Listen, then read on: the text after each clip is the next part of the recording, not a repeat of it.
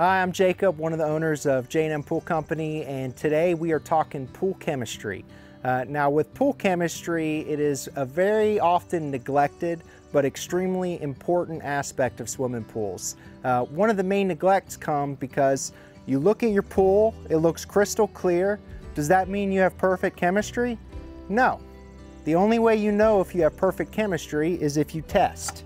All right, now we are professionals, so we use the K2005 Taylor test kit.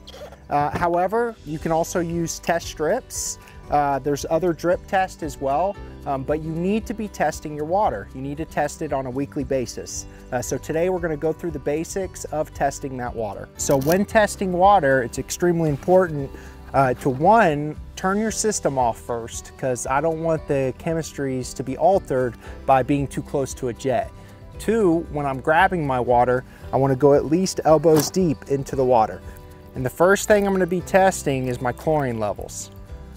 All right, so I'm going to fill it up right to this line right here. I'm going to grab my R001 agent and I'm going to do 5 drops. I want to be straight up and down with these drops. Now I'm going to grab my R002 agent and I'm going to do 5 drops. Now as I'm putting these drops in, I should see it turning pink if I have chlorine in this pool. All right, whenever I'm looking at my chemical output or my color on this, I always put it up towards the sky because that gives me a true color reading. So when I look at this, I've got no chlorine in this water. I'm at 0 chlorine levels. So that's not good. I need to get this up to about 2 to 4 parts per million. The next thing we'll be testing is our pH levels. With our pH levels, it lets us know if our water is too acidic or too basic. Much like a lemon, if it comes out yellow, it's going to be too acidic, where more like a grape, if it's more purple, it'll be more basic. Our goal is we want it to be very neutral. That way when we get in the water, it feels comfortable on our eyes, as well as it's the healthiest environment for the swimmer and the pool itself. So let's see what our pH is here. We'll be taking 5 drops of the R004. It's got the red top. All right, and once again, I'm gonna put it up to the sky so I get a true reading. All right, and looking at this, I would call this either a 7.6 or a 7.7. So perfect is 7.5, so I'm pretty close to the parameters I wanna be at. So I'm close to a neutral pH. All right, next thing we'll be testing is our pool alkalinity. What we want is a range between 80 and 120. What this does for us is it acts as a buffer on our pH. I'm gonna take this right to the 25 milliliter mark. Now, this is all the green tops. All right, so first product I'm gonna use is the R007, and I'm gonna do 2 drops of this, and that's a chlorine neutralizer just to give us an accurate test. Then I'm gonna do 5 drops of the R008. Now this is the fun part. We are going to count these drops. So every drop that I put in will be 10 parts per million. And what we're doing is we're gonna wait for it to turn pink. Once it turns pink, that'll tell us our alkalinity level. So that's when I see the transition. All right, so 6 drops it took to go pink. That means my alkalinity in this pool is at 60 parts per million. Ideal is 80 to 120, so I need to add some bicarb to this pool to get it to the proper ranges. All right, so the next thing we'll be testing is our calcium levels. Calcium levels are often neglected in the swimming pool, and it's such an important item of chemistry. What you want your calcium levels to be is between 200 and 400 parts per million. Water craves calcium, so if it doesn't get it from the water itself, it'll start pulling it from everything that the water touches. This can be a big problem with concrete pools because it'll start pulling from your shell, causing corrosion. Also is one of the biggest factors with your saturation index, which is what we use to actually keep proper chemistry. So the first one I'll be using is all the blue tops. Taylor makes it easy on us as far as the chemicals go. They color coordinate. But I'm gonna take the R0010. This is my calcium buffer. And I'm gonna do 20 drops. Now I'm gonna swirl that.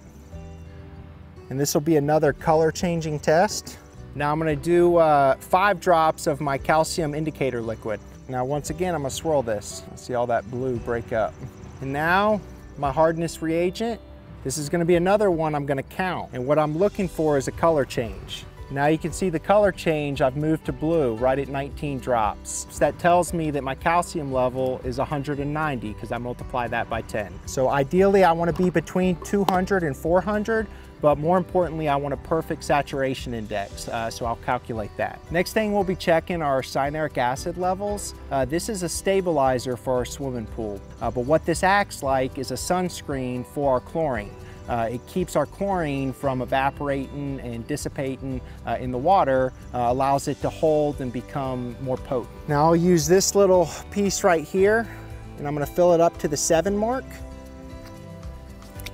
And my perfect ranges for cyanuric are gonna be right around 30 parts per million. If I get too high, it actually has a negative impact on the chlorine.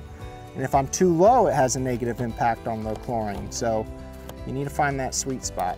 All right, so now I'm gonna take the cyanuric acid reagent and I'm gonna fill up to that 14 mark. Now this one is a turbidity test. It's all about how transparent it is and how long it is till I can see that dot, and I'm gonna count that level. Now you gotta shake this up for 20 seconds. All right, so now I'm gonna look down and I see my black dot, and I'm gonna keep adding this until I can no longer see my black dot. So I can still see my black dot even when I get to the 30 mark. I would say we're probably pretty close to 0, but either way, I know that I'm less than 30. So we need to add cyanuric acid, conditioner or stabilizer to this swimming pool. All right, the last thing we'll be testing is salt levels today. Not all pools are salt pools, but if you do have a salt system, generally your ranges want to be anywhere between 2,800 parts per million and 3,600 parts per million. Always refer to the manufacturer instructions on your cell for that perfect level. The Hayward system at 3,400 parts per million. We're gonna take this tube and we're gonna carry it right to the 10 milliliter. All right, and the orange is what I use for my salt testing. This is our chromate indicator. So we're gonna do 1 drop of this. All right, and now I'm counting these drops. Every drop that I count is actually 20 parts per million. So I'm waiting for it to turn almost a peachy color. Okay, so now I've turned a peachy color. So this is showing that my salt levels in this pool are right around 2,000 parts per million, which is way too low for this pool, which is also why I don't have any chlorine in the pool. Because if my salt levels are too low, I'm not going to produce chlorine.